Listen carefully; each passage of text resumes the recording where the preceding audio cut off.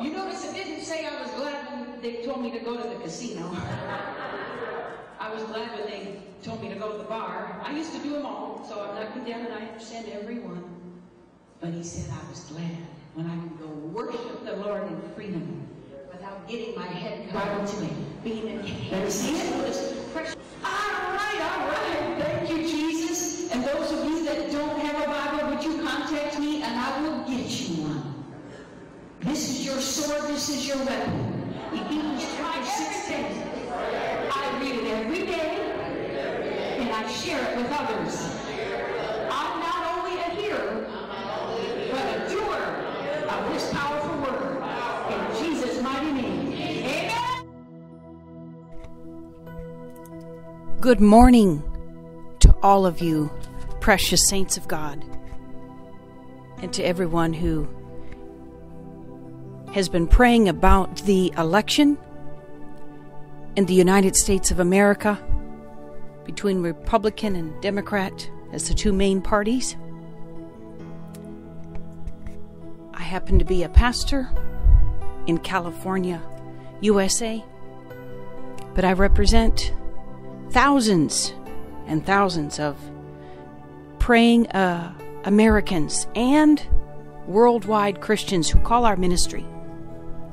I want to say that within the last month, nearly every call we received, obviously in America, but outside of America, in the UK, in Austria, in Russia, in Africa, specifically Kenya, and Tanzania, and Nigeria, and of course all over the United States, Canada, and the other areas, everyone wanted to pray for the election in addition to their own personal issues. And we found that very comforting to know that they were concerned also about America's election. And every single one of them requested that President Trump become president. I did not initiate that, they did. And therefore we prayed that God's will be done. May I say this before I go any further? With the leading of the Holy Spirit, we Christians, who willingly and proudly carry Christ's last name as our own, as a wife carries her husband's last name, and as a husband graciously gives his wife his last name, we so take Christ's last name. And therefore, we need to perform as Christ would perform. We would want to go along with him as one, as a husband and wife would go along as one. Therefore, when we take on Christ's last name, we are expected to go by his guide, his book, his standard, which is the Word of God. Here is what I want to say regarding the presidency. And it's not just this presidency, it's every presidency, not just in America, all over. Please hear this, men and women of God, young and old alike, regardless of culture or color. If you call yourself a Christian, and you are a true Christian, you must vote according to the Word of God. What does that mean? If there is someone that is running for the election in your country that is against abortion, that is against same-sex marriage, that is against taking God out of the schools, taking God out of the judicial system, taking God off of the dollar bill or all of the money that says under God, taking God out of everything. If your president candidate is against transgenders, is against things that God is against, that is who you need to vote for. It doesn't matter if they are purple, yellow, green, black, white, red, doesn't matter the color. Do you understand? God looks at the heart, so should we. We have made mistakes, grave mistakes in the past, of voting because of someone's color, even though the person is completely against the things of God, or voting because of the political party, even though the person is against the things of God. Big mistake. Matthew 6:6 says, what you do in secret, equaling the voting booth, you must do in open. What we do in secret matters to God. So if we openly profess to be a Christian, we must do in secret, vote as a Christian in the voting booth. If these people in the Democratic Party and even in the Republican Party, doesn't matter, if they are for abortion, if they are for transgender, if they are for taking God out of the schools and the judicial system and out of the public arena, anywhere, if they are for same-sex marriage, they are not for God, and God is not for them. Why would you vote for them? You're voting for the devil, his demons, and the demonic plan. And you call yourself a Christian. You're not a true Christian in heart if you do that. The Bible says you'll know them by their fruit. And your fruit is who you vote for because of what they stand for. I know there are some elections coming up very soon throughout the world, not just in America. And I urge you, please vote as if Jesus Christ was standing in that booth with you. Vote as if Jesus was filling out that electoral vote card with you. Would Jesus vote for someone who's against his Bible? Of course not. Therefore, you should too. You should vote for those that are for Jesus, are voting according to the Word of God. Hence, here is the last part of the message. We in America respect one of the most powerful prophets God has put on the face of this earth. His name is Prophet TBJoshua from Lagos, Nigeria. I have had the privilege of meeting him.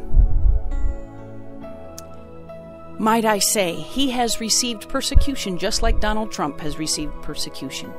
When righteousness is bold, the devil tries to be bolder.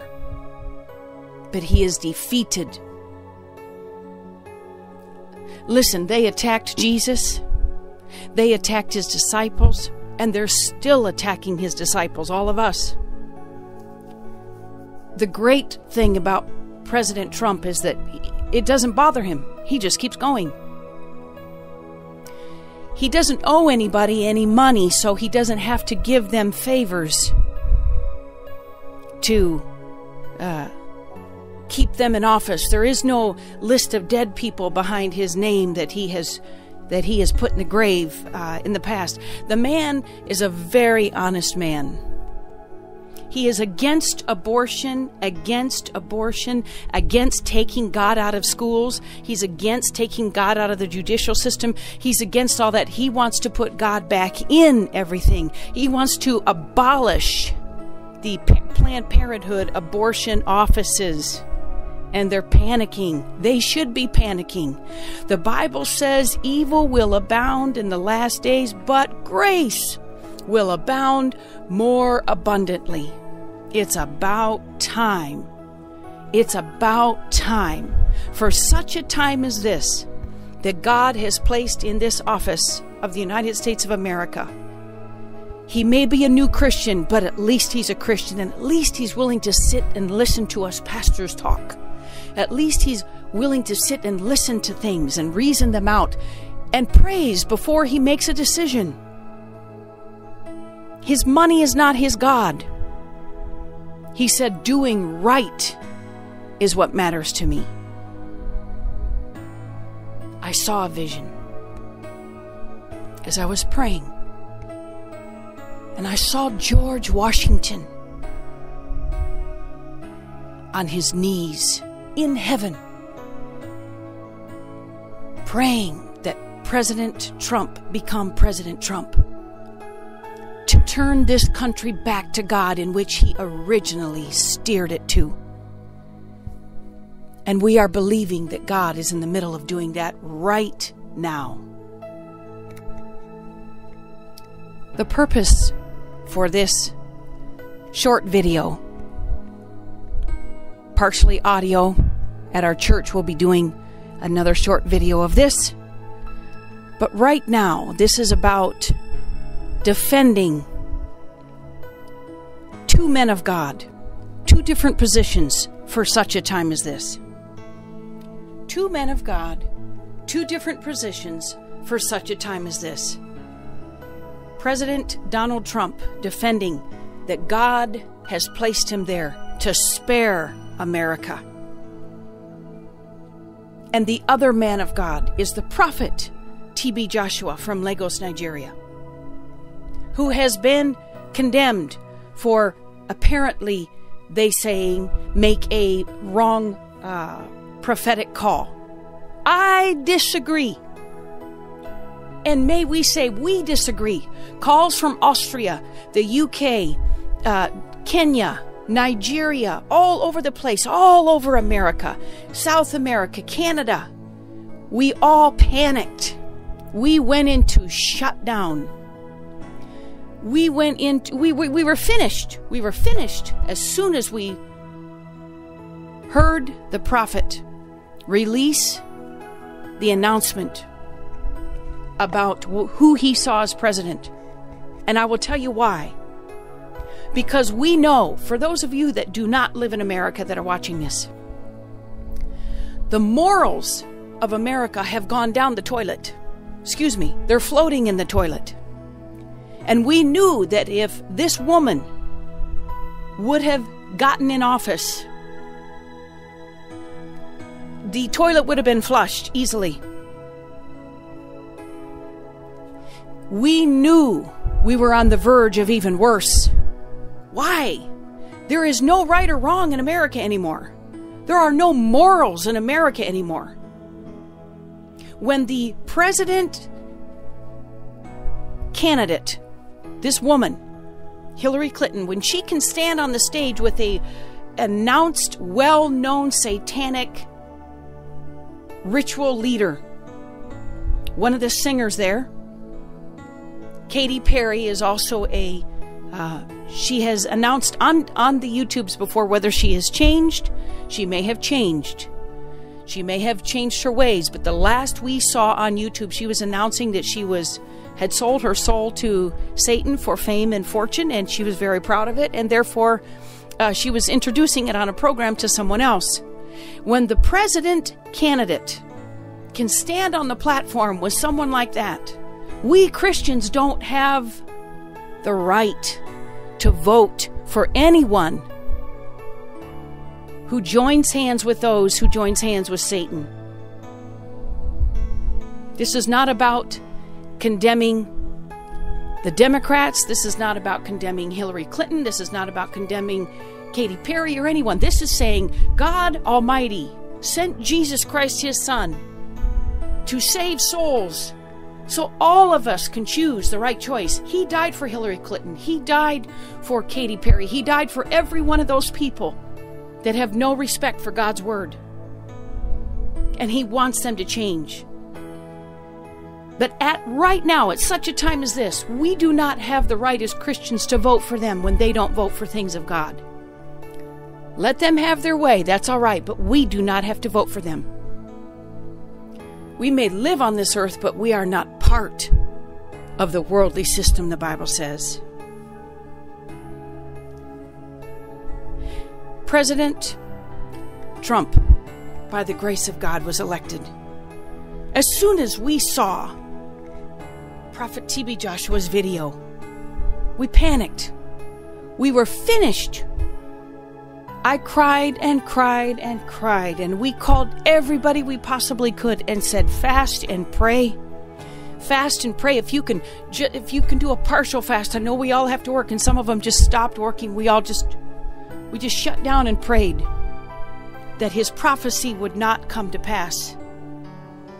And then we realized, this is like the prophet Jonah.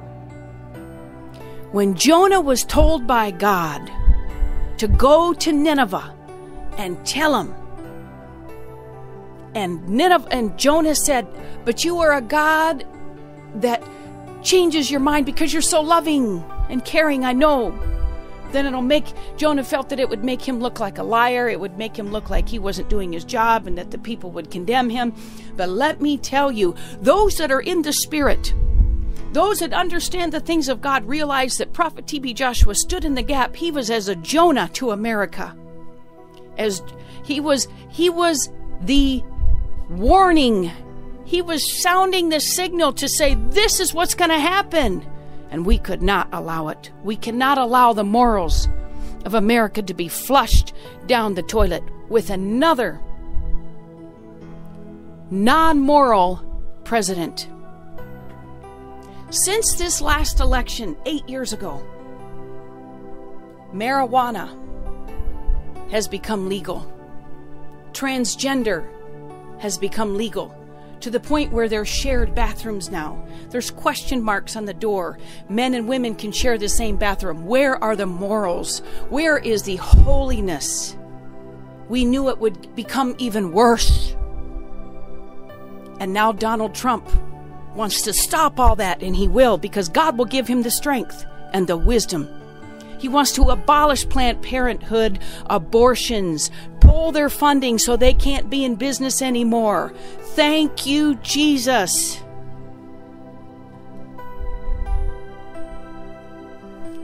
Yes, there is a divide, and there'll always be a divide, and that's what the Bible says. Jesus said, I did not come to bring peace, but I came to divide those that choose right and those that choose wrong, whether they're related or not. What you do in secret, what you do in the voting booth, all of you that listen to me, what you do in the voting booth, you must vote for who is serving the Lord. No one is going to be perfect. But what are their standards? Do they vote for righteousness? Do they stand for righteousness?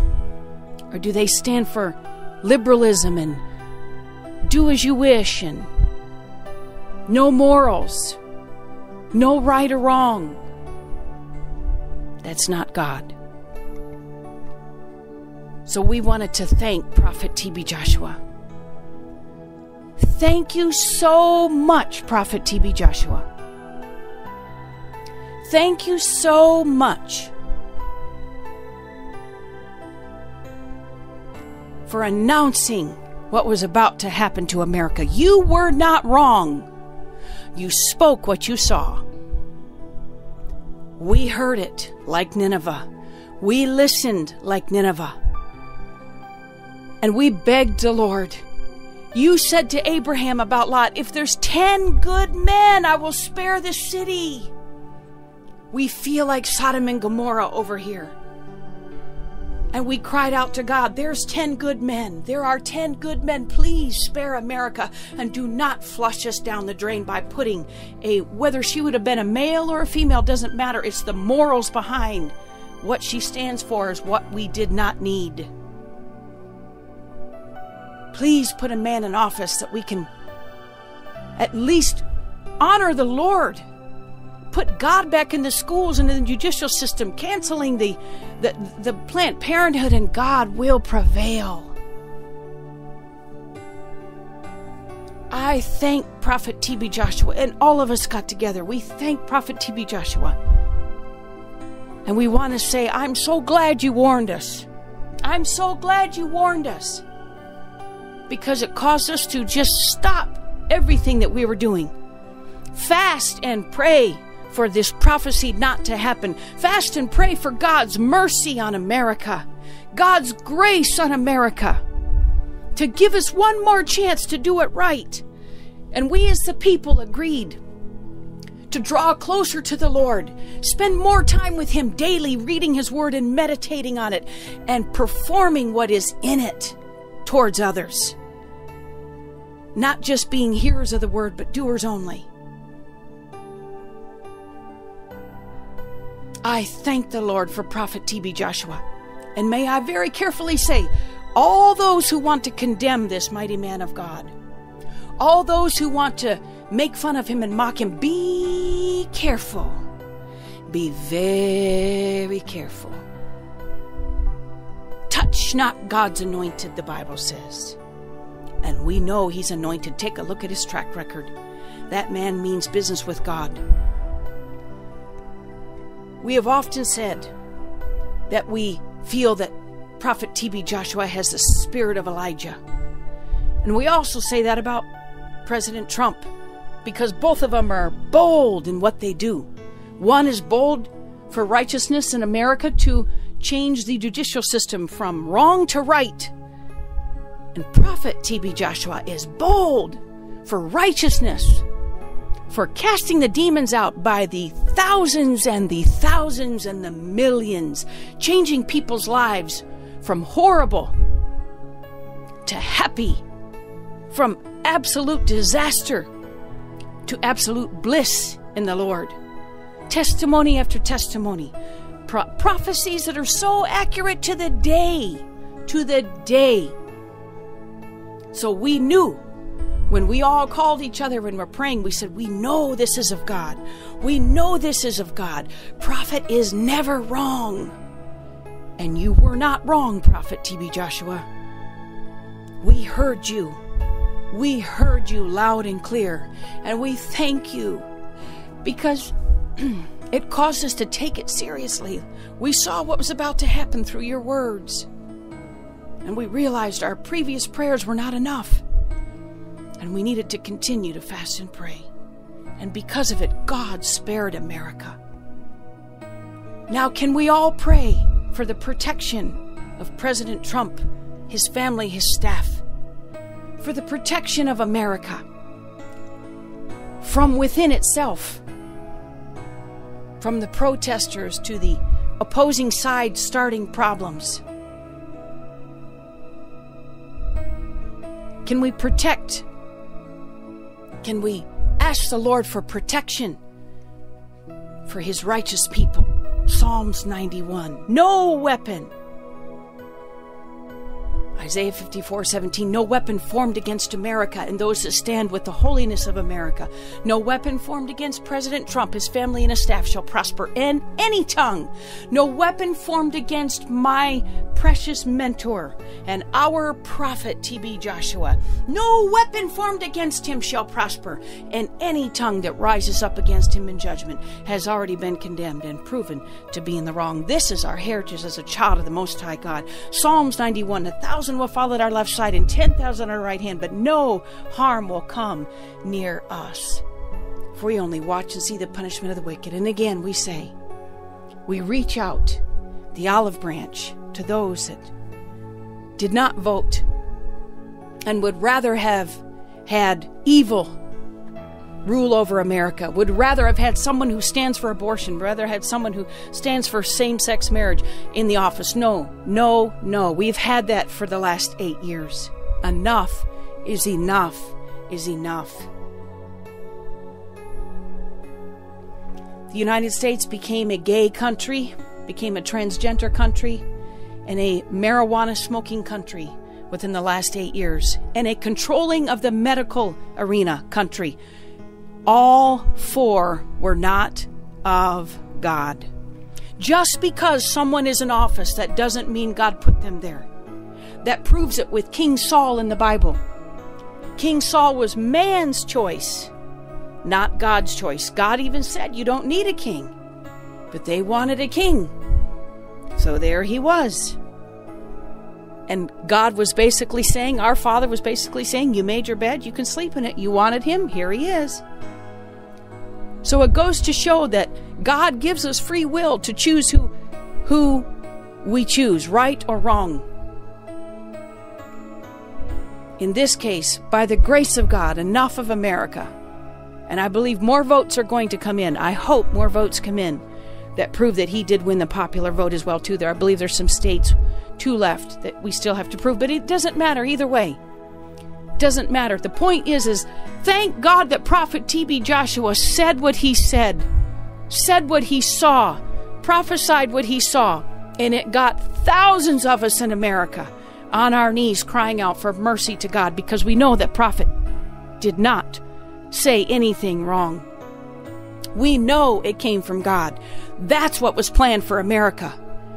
And within 3 days of fasting and praying, we fasted all the way through Wednesday morning to make sure that one of the states were not pulled back like it happened before in previous elections. Recounting states. It did not happen because they knew Donald Trump has enough money to investigate and prove if they did anything illegal, and they would be exposed. Thank you, Jesus. Thank you, Prophet TB Joshua, for sparing America. Pray for our protection and pray for God to be implemented back into everything that he was removed from. As George Washington was in heaven praying for this election himself,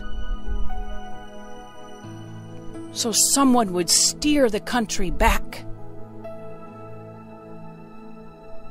towards how he initially had it.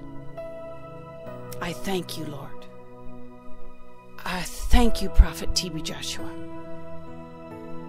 And I thank President Trump for turning wrongs into rights with the guidance of the Holy Spirit of God. Thank you for listening. And thank you all. When you vote, vote righteousness.